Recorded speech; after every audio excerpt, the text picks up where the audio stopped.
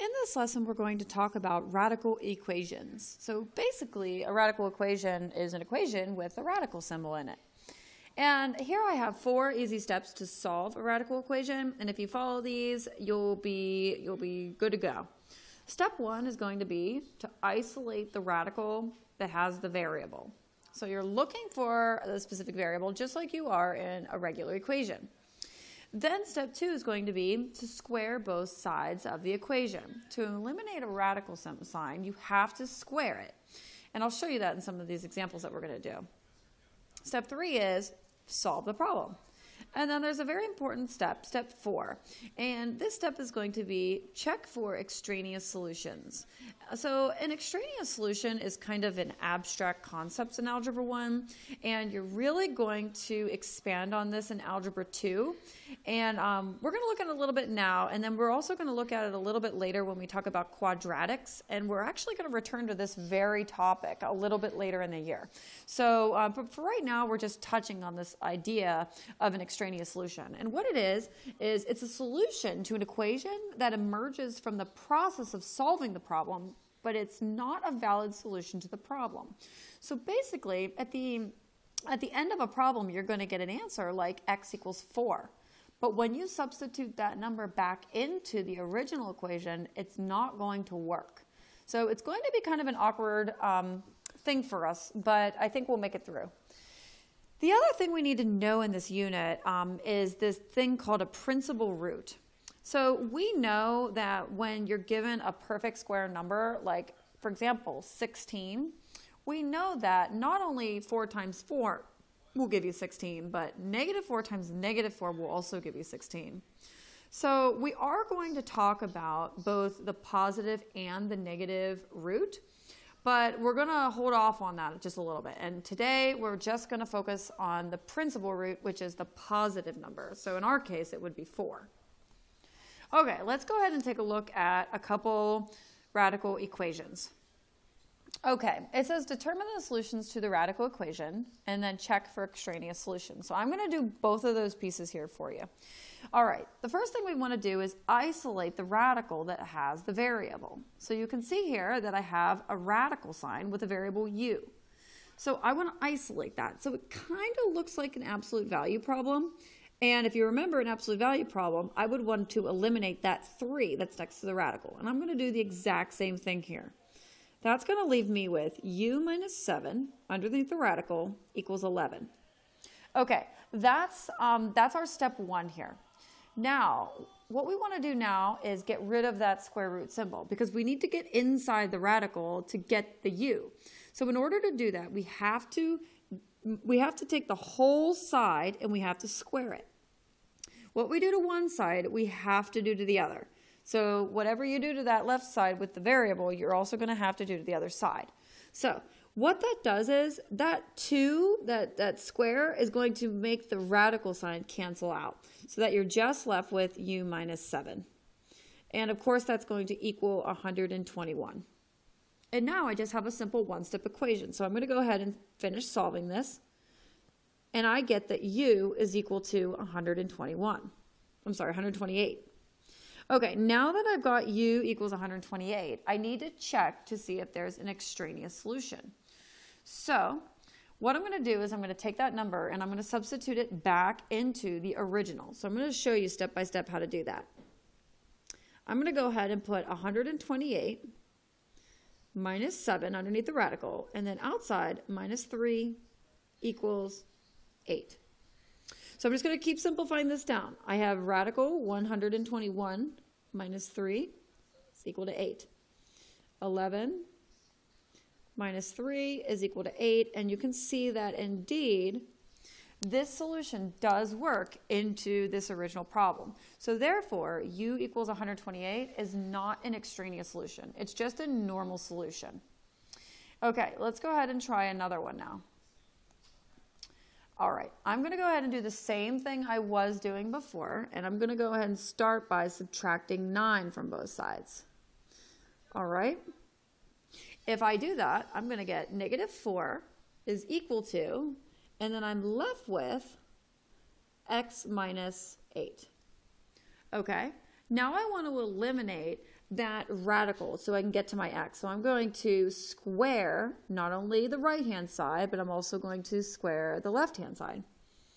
If I do that, that's going to leave me with 16 is equal to x minus 8, because that 2, that power, and that radical are going to cancel out. Okay, now I'm going to go ahead and I'm going to simply add 8 to both sides. And that's going to give me x is equal to 24. Okay, so there's my solution.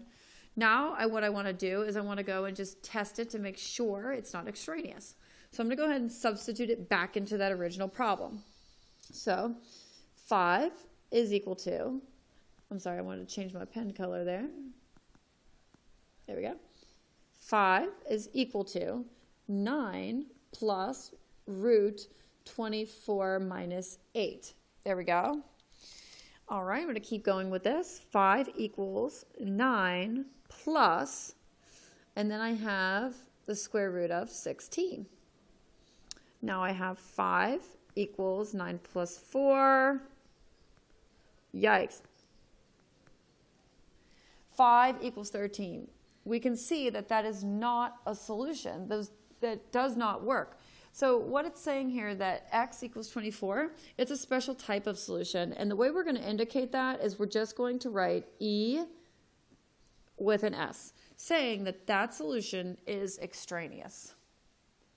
All right, let's try a couple more and see if we end up with any more extraneous. Okay. All right, this one is a little bit different because I don't need to isolate anything. Because I don't need to add or subtract. It's already taken care of for us. So right now, all we want to do is start by step 2, squaring both sides. Okay, now you need to be really careful here. We talked about this way back in Unit 1, but you have to make sure that you square and you put that negative 12 in parentheses, because negative 12 squared in parentheses and negative 12 squared without parentheses are two different numbers. So be really careful there. So that's going to leave me with 2x plus 8 is equal to 144. Okay, let's go ahead and simplify. So I'm going to subtract 8 from both sides. And that's going to leave me with 2x is equal to 136. And I'll finish it off by dividing by 2. X is equal to 68. Okay, so that is my solution to my equation. But now I need to go ahead and I need to test for an extraneous solution, see if I have one. All right, let's go ahead and pop him in there. So I have 2 times 68 plus 8 equals negative 12.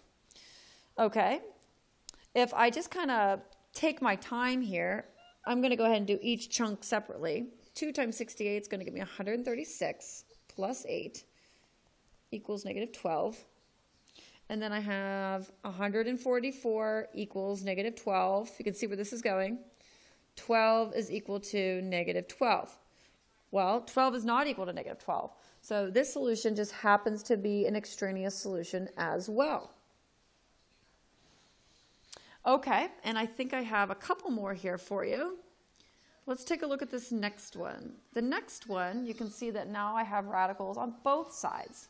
So I need to start off by squaring both sides. So I'm going to go ahead and do that. I'm going to square the left, and then I'm going to square the right. Don't forget about the little 2 right here. We need to square him as well. The left side's easy. I'm just going to eliminate that radical, and it's going to leave me with u plus 9. But the right-hand side, I do have that 2 out front, so I need to raise him to the second power first. So 2 squared is going to leave me with a 4. And then there's always some confusion here about what's the operation happening right here. We know that that's multiplication, so I'm actually going to write a little multiplication symbol there. And then what am I left with? U plus 3. Well, u plus 3 is a quantity. It's a chunk. So I'm actually going to say that u plus 3 kind of just goes together like that, which is actually the distributive property. So I'm going to go ahead and I'm going to distribute him. And I'm going to say 4u plus 3. You can see where this led us. Now we just have an equation with variables on both sides. So I'm going to go ahead and I'm going to solve this problem. So I have 9 equals 3u plus 3.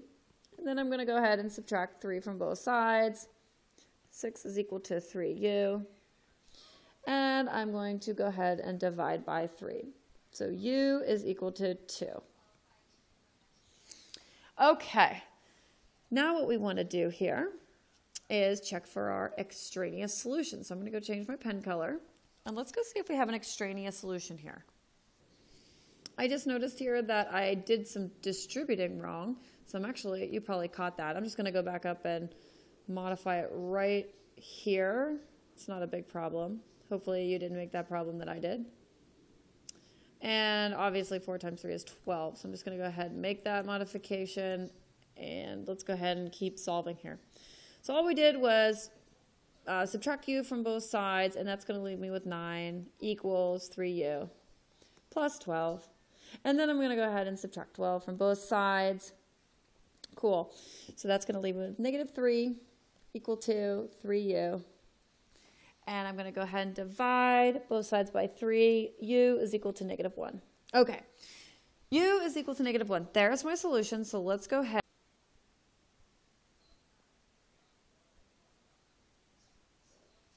Okay. So let's go ahead and check our extraneous, for any extraneous solutions.